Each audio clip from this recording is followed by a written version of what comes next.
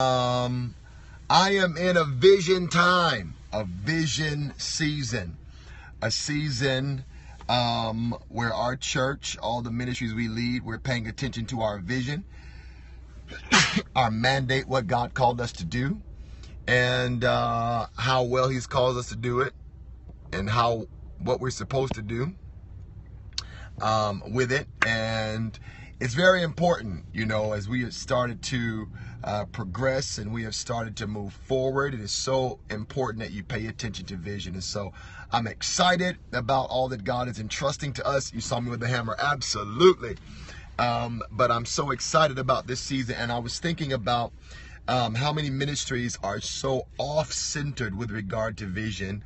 And many times that could be the reason for the absence of productivity. And I know you don't believe this, but it's actually very true that when a ministry, a church, or whatever has vacated vision, the distinction that you need to know. And there is a difference between meeting people's survival needs and having them progress in life. So that's very, very, very important. Again, what I'm saying to you is that when a house, a ministry, an organization, any of that stuff departs from vision, what they start do is they start just existing. And I talk to pastors all the time, pastors who should be pastoring and pastors who should not be pastoring.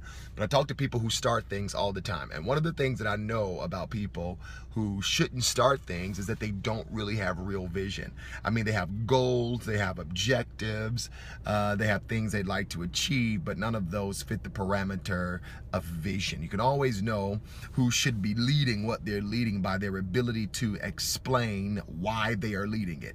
If you are a part of an organization and that organization has no clear mission, then that organization really does not exist.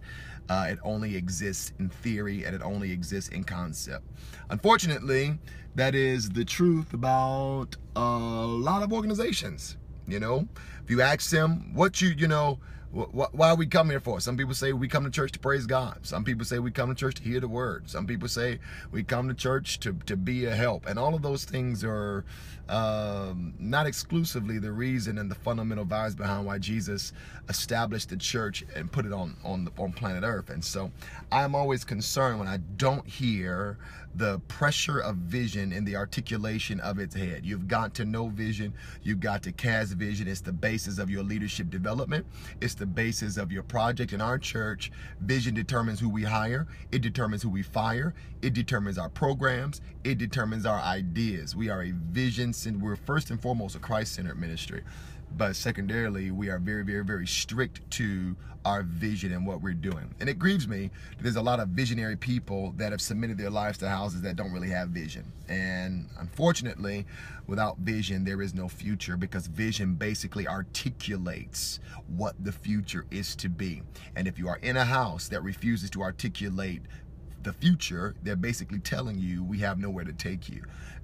So vision is what is going on in tomorrow that we have perceived and that we have chronicled and that we have recorded and we have begun to prepare for. So without vision, it's difficult to be diligent. Without vision, it's difficult to be concentrated. Without vision, it's difficult to be disciplined in your investments and what you do and what you invest in. And so oftentimes, what I do know is that when there's some certain examples, I'm just giving you backdrop so before I tell you my vision, but there are certain examples where a leader had vision for a place, and then he didn't notice in his faithfulness that he wasn't the one to give vision no more. So let's say, we've been pastoring for 30 years, and then after year 30, you've gone into routine and you don't realize that you don't have any new insight about what's next. It is at that juncture, irrespective of how old you are, how seasoned or how veteran you are, you should probably invest in somebody else that has vision. Because again, it's at the juncture where you no longer have vision for where you're taking people that you are disqualified from taking them anyway. Now look at this witchcraft. Somebody trying to make me chant. No, devil. All right, so that is very, very important. Thank you for all of you that are sharing and bringing your people in. That's blessing me. So vision is so important. It's what we pray. It's why we gather. It is the energy that we center around, and we are upheld by the word of God. Thank you so much, but it is so important. And today I was reflecting on the vision that the Lord gave me for All Nations Worship Assembly.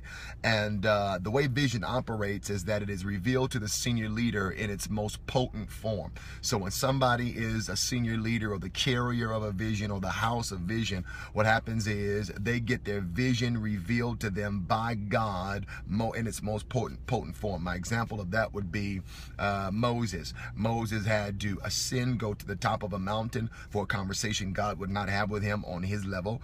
Once he changed planes and ascended and went up to be where God was, God began to give him vision. We know it as a Decalogue, the Ten Commandments, and that vision that God gave to Moses became the very rock bed of what the rest of society would forever be built upon. And what that looks like is all of the laws around the world are basically built upon. Why ain't Periscope let me block nobody, man? Bam, gotcha. Yeah, so that's important. And so Moses' challenge then was coming back off the mountain and finding a way to articulate and interpret and translate what God showed him on the top of the mountain. So that's very important. Vision is revealed to the leader in its most potent form. You know the mistake that we make, though? We make the mistake of taking that vision in the form it was revealed to us and giving it to our leaders and our congregation in the exact same way. It is the equivalent of feeding your infant steak, and it is the equivalent of, you know, taking, I don't know, very tough substance and not doing your due diligence to decode that for people who don't live where everybody else lives. So that's very, very, very important. And so the first year of our church, I did that. I gave them the vision as it was given to me, but I started noticing that they didn't bite it as quick as I bit it. And the reason they didn't was because I didn't put it into the terms and the words and the levels that they could understand it and make it foremost applicable to their lives. So on the way back down from the mountain, you've got to figure out a way to translate this to your people to make them run and to make them follow.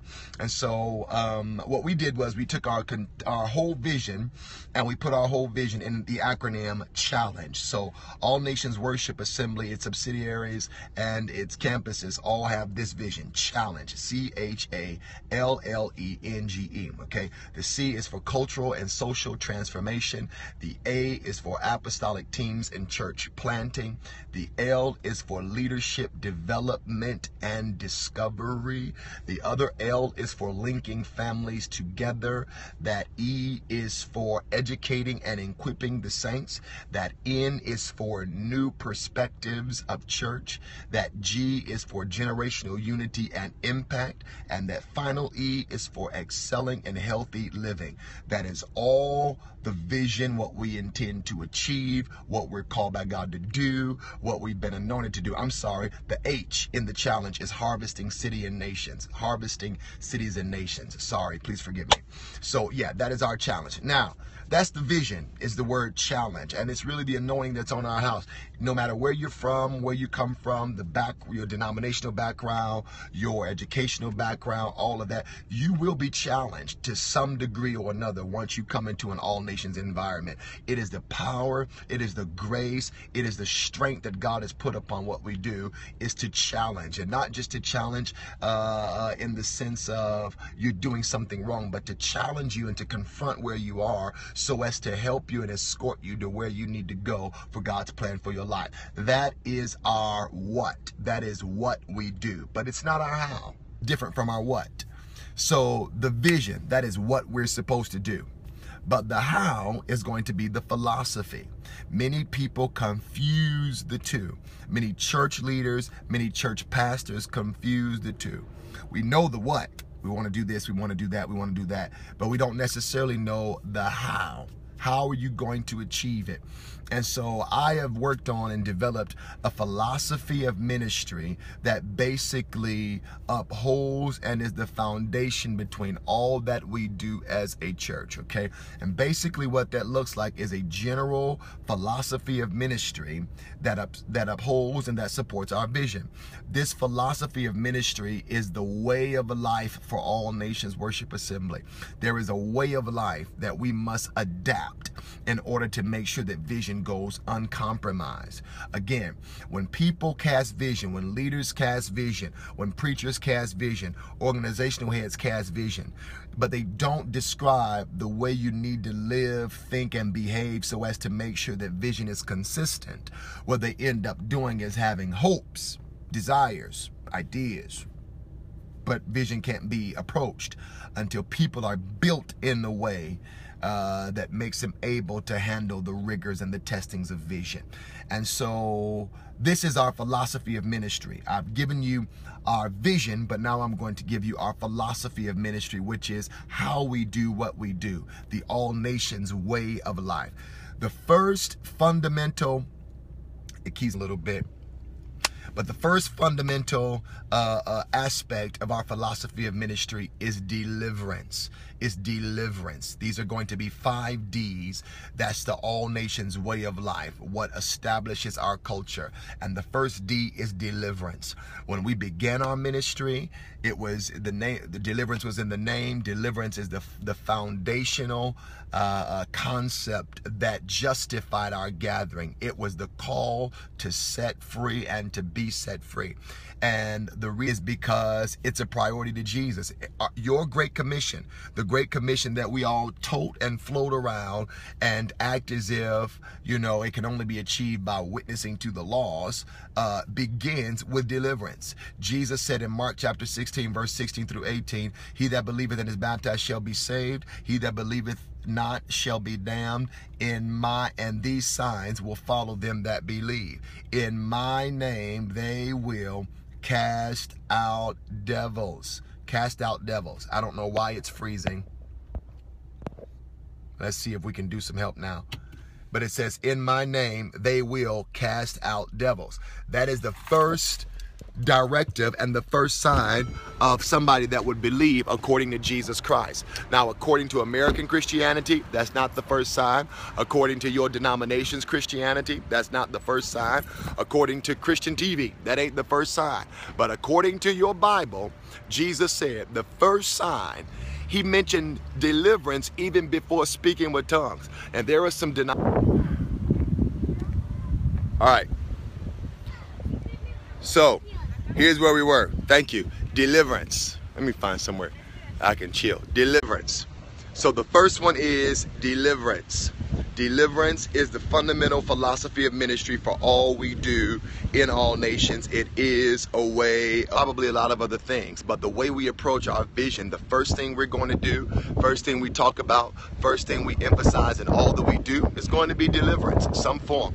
Now, and the reason that is a priority for us beyond it just being the way we founded our ministry is because Jesus said in Mark 16 through 18, in the Great Commission, all Christians around the world quote, Jesus said, he that believeth and is baptized shall be saved. Whoever does not believe will be damned. And then it says, and these signs will follow them that believe. It says, in my name they will cast out devils.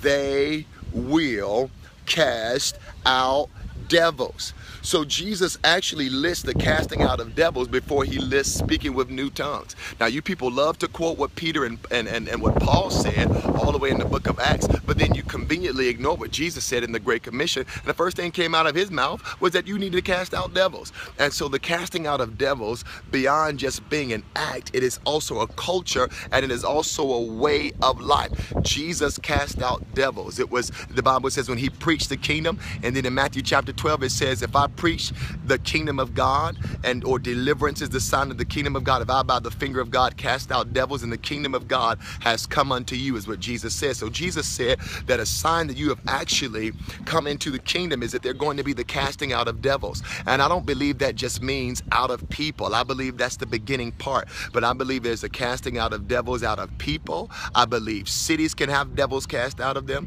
I believe families can undergo deliverance. I believe cultures can undergo deliverance, I actually believe God can actually deliver entire nations. So when we limit deliverance and the deliverance concept and the deliverance culture to paper towels and vomiting, well, that's just the basic. That's just the beginning part, and most of you don't even, do that. But I believe whole cities can be delivered and can experience the power of deliverance. And so at all nations, this is the how behind the what. The challenge is the what, but the how is going to be deliverance. It's a part of all that we do, is deliverance, a deliverance culture that guards everything that we do. The second thing is, after deliverance, this is our philosophy of ministry and the way we approach ministry and vision. After deliverance is going to be emphasis on devotion. No Christian can excel without a broad revelation of worship. There's a lot of people that are singing, and there's a lot of people that are dancing around the world, and a lot of people with garments and nunchucks in their hands and pretty pillows, and they saying there's even more artists. This is the day where everybody has an EP and everybody has a record, but I'm finding that a lot of the people that are singing and a lot of the people that are recording and writing have no understanding of worship. They have no understanding of worship in the Bible. They have no understanding of what it achieves. If you were to ask them to preach a whole message on fidelity, single-heartedness, singleness of eye, singleness of decision, the whole conversation about worship in the Old and New Testament, they don't understand. Now, in our philosophy of ministry, immediately after deliverance, we've got to teach devotion, because if you get free and if God saves you and if he emancipates you from curses and bondage and darkness and wickedness and evil, then you're probably going to go back to the darkness that you're comfortable with if we don't get you acquainted with the light. And the way we get you acquainted with the light is by devotion, That is very important that you get it. Now, doctrine is a part of devotion. Doctrine is a part of devotion because a part of worship is conformity, which includes learning who God is. Learning who God is. And if you learn who God is, you learn what God wants. You learn what he does. You learn what he wants to do in you. This is our culture. This is what we do, even accidentally. It is who God has made us as a people. So from deliverance, and then we give you devotion. We're going to emphasize worship. We're going to spend quality time with God in worship. We're going to learn the power of music and the power of daily discipline, the power of seeking the Lord. It's a part of our culture. We are a worshiping people. And then immediately from devotion, we're going to teach you discipleship. You will fail as a Christian without the right community. And there's a lot of inner city churches that don't emphasize the power of community. But what happens is, if we've got you through deliverance and we take you to devotion, then what's going to happen is, if you are not garrisoned, and if you are not guarded, and if you are not protected with a hedge, you're not going to understand the power of the kingdom you've actually been a part of. The first thing Jesus did when he came to the world was he established a community, a discipleship community of proteges and of people he could invest his life with. And I believe it was his first priority. He spent more time doing that than he did anything else. And we've got a generation of leaders, and we've got a season of leaders that don't invest in discipleship. They actually see it as a waste of time. They see it as something that should be delegated to the deacons. They see it as something that should not be invested in. But again, a kingdom is supposed to spend time investing in those that live within it. You cannot give, let me block this demon. You cannot give yourself to devoting yourself to the didactics of any culture if there's no environment where people can pour into you. This is exactly why discipleship is a part of the talk. It's a part of the language. It's a part of the revelation. It's a part of the share that we have. And it's uncommon. And I'm going to be very transparent with you. It actually is one of the parts of our philosophy of ministry that takes us the long route. Because when you take time for people are fickle, they are unreliable, and they always they're not really as stable. So taking the time to stabilize people and bring them into the covenant of the kingdom, or the culture of the kingdom, and bring them into New Testament reality, it takes time. So with a ministry like that, where discipleship is a part of your priority, then what happens is you end up putting people before programs, you put people before projects, you put people before paperwork, and that's really backwards and opposite from a lot lot of what we see in ministry.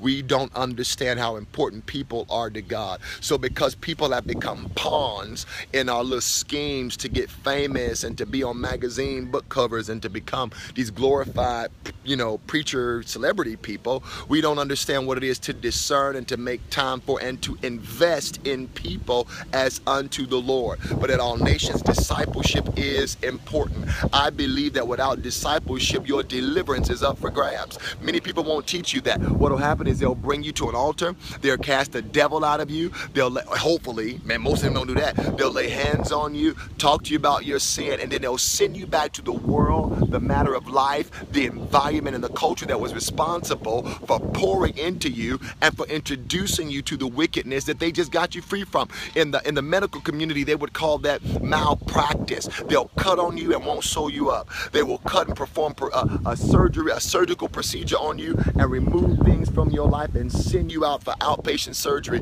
sitting there left to do it by yourself. But when you have been set free from something that's going to be consistently pursuant of you, pursuant of your purpose, pursuant of where you're going, the way you do it is you establish a hedge. One of my favorite verses on that concept is found in the book of Ecclesiastes, where it says, "Whoso breaketh the hedge, the serpent will bite. Whoso breaketh the hedge, the serpent will bite." When you rip a discipleship hedge, the only thing that has access to you are serpents and snakes and scorpions. The relationship hedge, the community that is formed around you, is one of God's sciences for keeping snakes from devouring you and poisoning you and wrapping itself around you, even the ones that you like. See, that's the power of a real hedge. The power of a real hedge will be that they are objective, that they don't have a natural affinity to agreeing with you just because you want them to. But a real hedge can identify. Let me pull up out of this because I love discipleship. But discipleship is important. So again, we got deliverance, we got devotion, and now we got discipleship. Now, when you got deliverance and then you got devotion and then you got discipleship, then there is something else that we've got to do, and that's we've got to build demonstrators. Demonstration is very important. In the All Nations culture, the what is the challenge, but the how is this: demonstration. We have been called by God to be demonstrators of everything we know. I think one of the reasons why we have inherited the type of country and culture we have now is because we taught people the importance of doctrine, but we didn't teach them the importance of demonstration. But I want to let you know that demonstration is the fruit of doctrine. If you cannot demonstrate what you've learned, then you ought to question if you learned it to begin with. And there's a lot of people that base their ministries and base their churches on what they're taught. But the Bible says that we need to be doers. And there are some teaching houses that are phenomenal with their teaching. They have tremendous concept. Their didactics all over the place. But there is no opportunity to demonstrate the doctrine. Doctrine must be demonstrated. A people and a place that has stopped at doctrine can never fulfill all the fullness of Christ that they want to do, because we have been called to be doers. And the problem is we have built a generation of thinkers, of wishers, of hopers, of feelers, of praisers, of survivors. Everybody one of them, praise me if you, but we don't have a bunch of doers. There's not a bunch of people who understand the concept of doing what your doctrine says, of doing. So, and the way that works is that's not just supernatural, but it's also in life. I do what I need to do to become a good father, and I do what I need to do to become a good husband, and I do what I need to do to maintain myself. But because our Bible is a book of what is done, the pattern that we have in the book of Acts is a record and a book, a recording of people who did stuff, not just preach stuff, not just sang about stuff, but people who did it. And so a part of what our value system is that we all have got to do what we're learning. The thing is if you're learning it and you're believing for what you're learning to change your life, is that a possibility if there is no doing? And the answer is emphatically no. Jesus said a powerful scripture in the book of Matthew that he said, "Blessed is he who does what he teaches." And he calls the Pharisees wicked for teaching and not doing. So you got to do it. You got to do it. You don't just come to church to celebrate the fact fact that you serve a Savior that used to heal, and a Savior that delivered in the synoptic Gospels, and celebrate the death on Calvary. Listen, if those of you that are in the household of faith and you've not moved from Calvary to the kingdom, then you are still living in a very condemned, very Old Testament, very antiquated model of ministry for Jesus. Calvary is the beginning. I want you to hear that. Your beginning is not these bloods of bulls and goats. For those of us that became after the order of Jesus Christ, who the Bible says was a first fruit of a new species of human being, Calvary was not your end. Jesus said, "It is finished." He didn't say he was finished. He had just got started at Calvary. As a matter of fact, his greatest exploits could not be done until he departed the earth. But the way y'all teach it and the way y'all preach it and the way they got you learning in Sunday school is that Calvary was the end. Calvary, you know, we celebrate, that's it. But I'm telling you, there is something beyond Calvary, and it's the kingdom of God. He gave you access to be and do all that he is. Now, we celebrate the cross, we celebrate Calvary, but it's not our end. It is the beginning place to those of us that belong to the seed of God and to the righteousness of the kingdom, okay? So that's important. You've got to become a doer. And then after demonstration, the whole point of all that we do, or the whole anchoring of all our discussion, is going to be destiny. It's going to be destiny. This is the fivefold philosophy of ministry of all nations. Number 1 is deliverance. Number 2 is devotion. Number 3 is discipleship. Number 4 is demonstration. Number 5 is destiny. There is no point and there is no purpose at you belonging to anything if it does not contribute to who you were born to be. I'm gonna say it again. There is no point, there is no purpose, there is no prosperity, there is nothing if it does not contribute to your personal destiny. Now, I believe we have corporate destiny as the body of Christ, but we also have the subject of individual destiny, which is, who are you? Why are you here? Why did Jesus choose you? Why did he save you? And what are you supposed to go? What is the world supposed to be like as a byproduct of your journey on the earth? We have got to talk about destiny. I have often said to my church, Jesus Christ did not just die for your sins, he actually died for your highest potential. The Old Testament priests were offering blood sacrifices for sins, and it would not suffice. Why? Because that only made atonement for sin, but it did nothing for the human condition. The bloods of pigeons and bulls and goats and lambs were satisfying God's wrath against sin, but it was not satisfying his heart about the highest potential that the human race was not living in. And so the blood of Jesus was the only blood that was sufficient enough to give us access to the highest potential of the human race. And your highest potential may end you up in various platforms, in various levels of influence, in various levels of prosperity, in various levels of visibility. Jesus Christ does not just want you to live, die, and go to heaven or hell. What he wants you to do is to affect your world. Be an anointed businessman, an anointed scientist, an anointed entertainer, an anointed whatever you're going to be. The anointing of God is specific to all things pertaining to human life. You can be anointed and do it. But when we did not preach destiny, we made people bored. People are bored with church. A whole nother periscope, but they're bored. They come, thank you, Jesus, thank you, Jesus. I mean, they're just telling Jesus thank you all their life. Listen, what are we supposed to be doing that makes our thank you mean something? I tell you what we're supposed to be doing. We're supposed to be equipping people for destiny.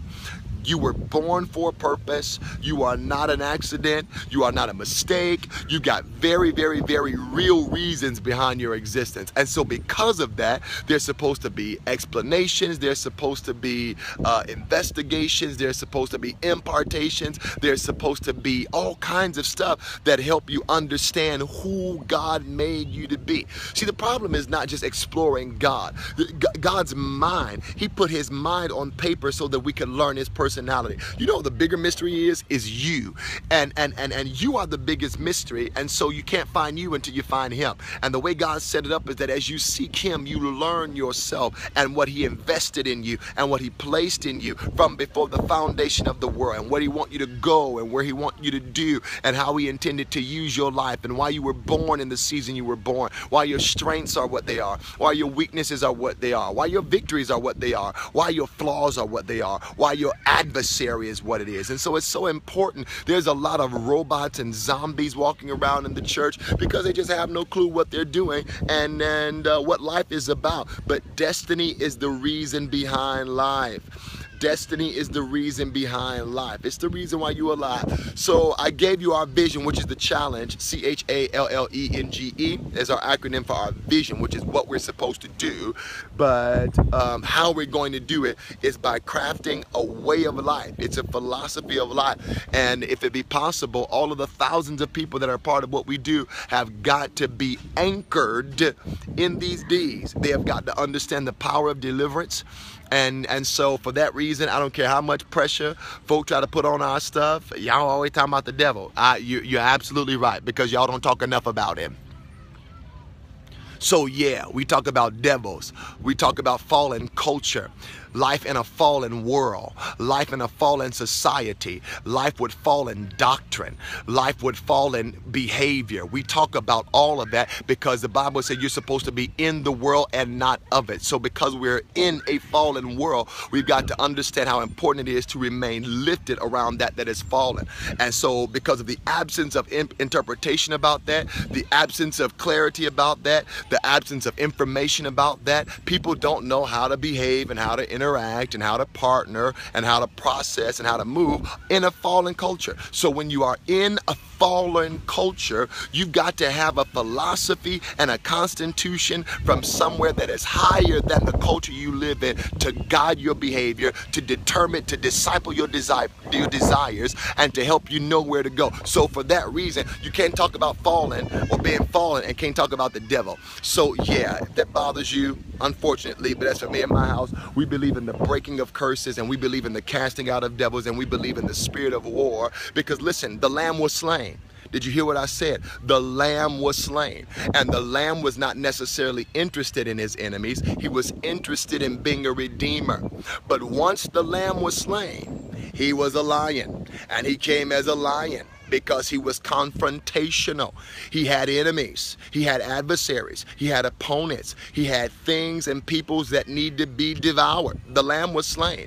But now he's postured as a victorious, unbeatable, very vicious, aggressive, assertive, decided lion who knows what he wants and has a territory by which he reigns over, and it's the souls of men. So the Lamb was slain. I get it. But now we're understanding that he is raging war through the streets of America because his foes are going, trying to counteract what he did on Calvary, and he's a very aggressive man. The Lord is his name, and he is a man of war. So everybody needs to understand the power of casting out devils. Everybody's got to understand the power of spiritual warfare. And the fact that we've got tongue-talking Christians running around shouting and dancing and jump roping at the church but don't understand spiritual warfare. I mean, we go around here talking about what Paul said, I'm going to put on the whole armor of God, and we don't realize that Paul basically announced that if you're going to be a Christian, you have enlisted in permanent war.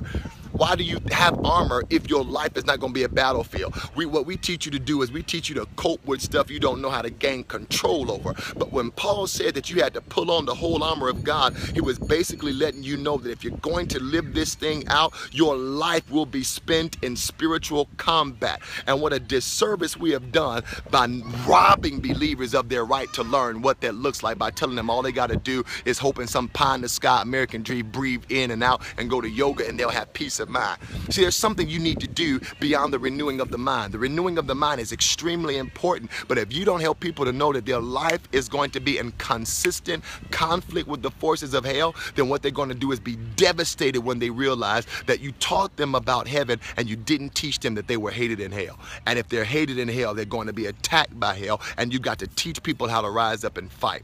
That's very important. So that's deliverance. It's a part of all we do. Snatching people out of the fire. Deliverance for families, deliverance deliverance for cities, deliverance for nations, deliverance for cultures, deliverance. It's the first thing that we do. It comes out in our worship, comes out in our prayer, comes out in our relationship. It even comes out in our love. It comes out in the way we love each other. Deliverance, deliverance, deliverance. We are an emancipating, a liberating force.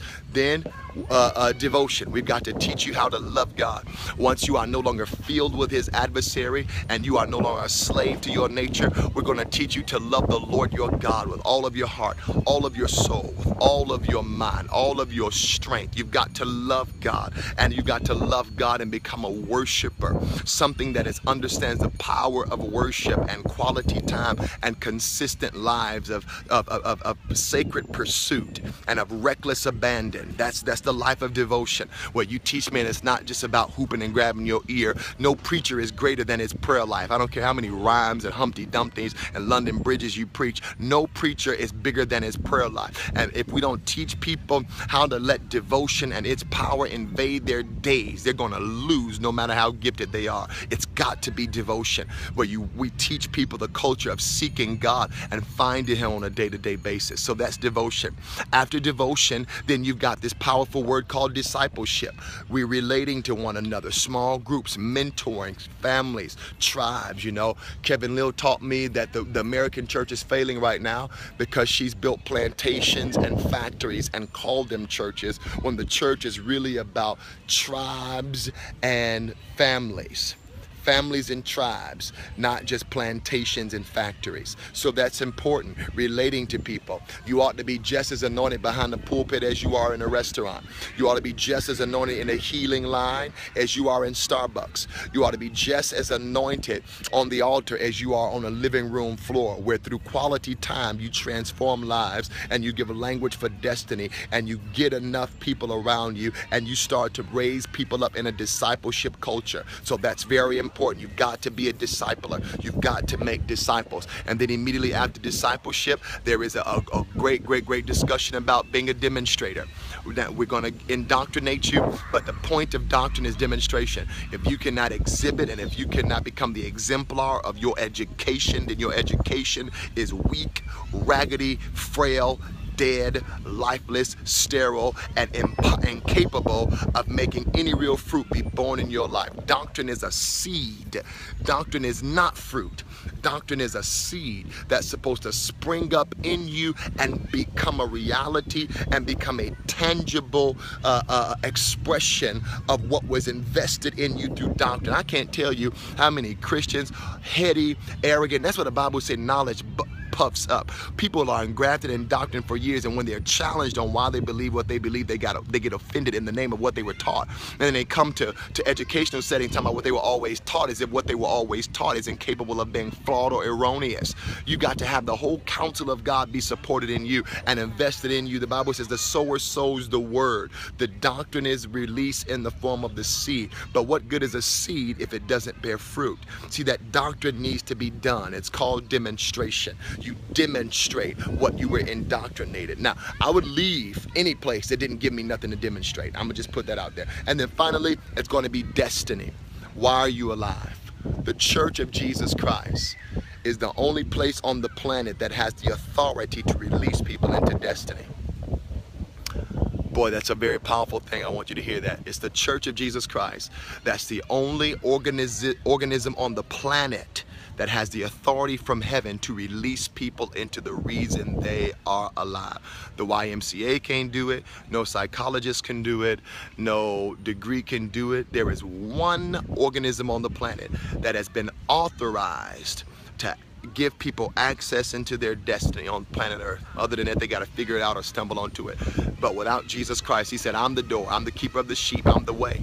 So if you're going to find out how to get to where you're going to get to, it's got to be through the house of God. Amen. He's put your purpose in his house. So that is our fivefold philosophy. I get stirred up, and every real pastor should get stirred up when they're talking about their vision. And if they don't, then they shouldn't be pastoring. They should actually be an under shepherd or elder or a deacon, but they shouldn't be over a house. That's why we are visionaries, because we are the vision we project to our people, and should be able to recite it, articulate it, and preach it at a moment's notice, because it should be in you intravenously. If you're going to craft a people, and if you're going to fashion a people that is going to embody what God showed you in a vision, then you've got to be able to say it at the drop of a hat and defend it and justify it and uphold it by the scripture and manifest it in your walk. So that's the fivefold philosophy of ministry for All Nations Worship Assembly.